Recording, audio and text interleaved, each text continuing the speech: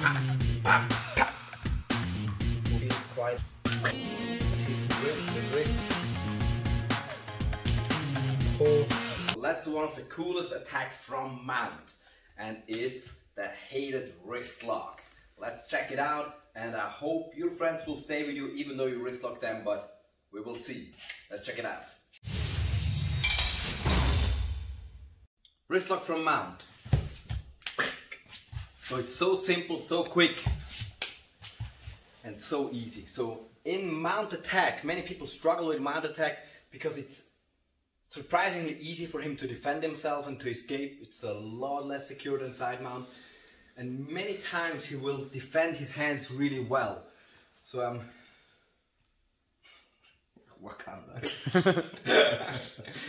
so I cannot go for the Americana, and as soon as he defends his hands, I would like to go for a choke. But maybe he's defending that as well. Maybe I cannot risk grabbing the collar. Maybe he doesn't even have a collar. So what I'm going to try to do now is attack his hands directly. Boom. And either tap him or force him to create an opening. So for any wrist lock, all I need is elbow control.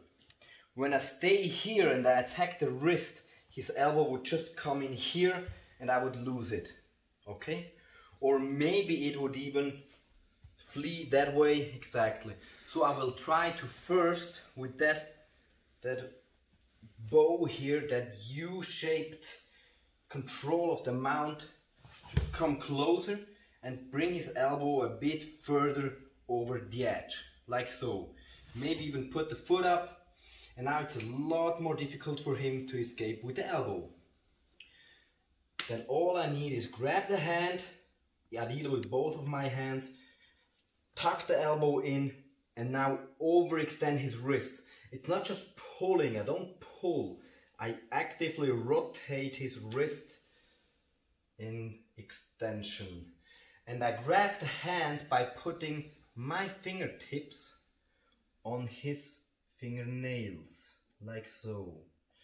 And do not bend the fingers, it's most of the times illegal. I just put it here to have better control, like so.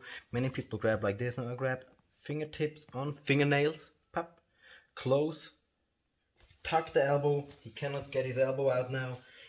Use the second hand with the bottom of my fingers, the base of my fingers, on my knuckles, like so.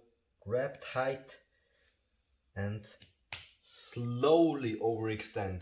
So especially in extension, it's nothing happening at all, and then suddenly it feels quite uncomfortable. So make sure to practice safe. So easy, so quick, absolutely lovely. And now watch. So when I'm trying to go for the wrist lock, and he's trying to defend by making his wrist a lot more stable. Yes. Now there's two ways he can do it, right? He's now choosing to activate the flexors. So I will just try to flex this way. Sorry for shocking you a bit. So I'm pulling towards extension, and then I'm switching quickly. Pop! And I need to have a controlled motion. So almost 90 degrees is a movement that almost anybody can do. And you see I'm kind of moving to the side of his wrist here. I cannot go straight over because I cannot bend my forearm, but I can pull, and he's defending, and then pop! And my forearm is on the side of his wrist. And then I just tuck my elbow again and push, and that's it. And the second opportunity, which I most of the times use when people have very strong wrists, and just defend by closing the fist tightly, as would be the correct defense, right? Pop. So I pull, and I make this V shape here, and I kind of quickly pop, bend the wrist, and it's over. Also very lovely, what I love to do is attacking the wrist, right? He's defending, and now I start gwakla, wiggle and wobble. So I'm pop, pop, pop, pop, pop, and it will fall. He's trying to keep the hand in the middle, so he's at a disadvantage because he's trying to eliminate movement, and I'm just trying to create movement, and I don't care if it's coming to flexion or extension, and I'm just trying to start, and there it is. Boop. I don't care if it's either way, just go for the wrist lock.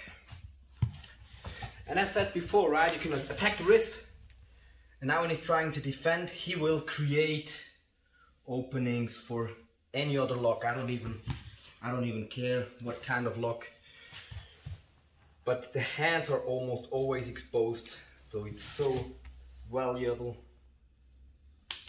to just attack the wrist, tap, and there it is. That's much more uncomfortable, right, in flexion? I love it.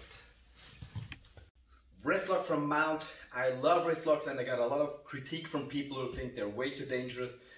And honestly, I don't understand why people cannot just apply pressure with control and tap in time. So make sure to practice safely under professional supervision and tap before you get hurt. I don't get the problem. Fall in love with wrist locks and tap everybody out with them. See you next time.